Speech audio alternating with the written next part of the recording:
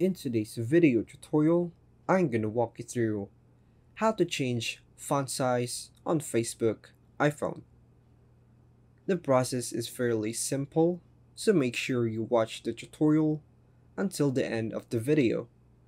And don't forget to express your support by liking and subscribing. Now, let's get started by opening the Facebook app. Once you're in the app, next, navigate to the Settings app and scroll down until you find the Display and Brightness section.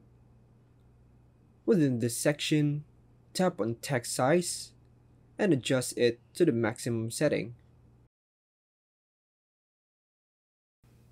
Afterward, refresh Facebook and reopen the app.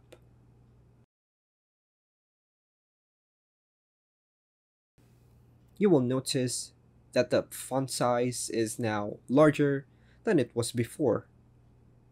And that's all for now, folks. Thanks for watching.